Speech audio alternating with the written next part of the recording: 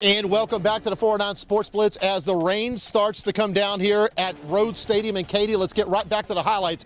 4A Division II area round had the Silsbee Tigers taking on the Smithville Tigers out of the Austin area. Of course, Silsbee undefeated, ranked number 4 in the state, and they took it to Smithville all night long. Mason Brisbane's going to find Ashton Cartwright, and no one's going to catch him. He's got himself a touchdown.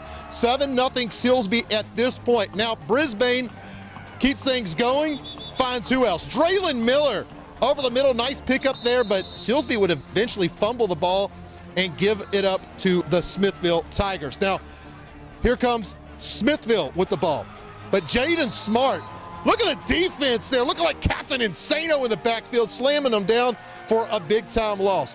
Now, Trey Kibbles for Silsbee, going around the edge. He's got himself a nice big gain for a first down for those Silsbee Tigers. Now, Jaron Williams, he's going to barrel his way into the end zone. Touchdown, 13-0 Silsbee at this point. More from the Tigers in the whites. Brisbane to Cartwright, touchdown. Silsbee rolls. Your final in this one was 34-0. They're going to take on Madisonville, who upset Belleville next week in the regional round.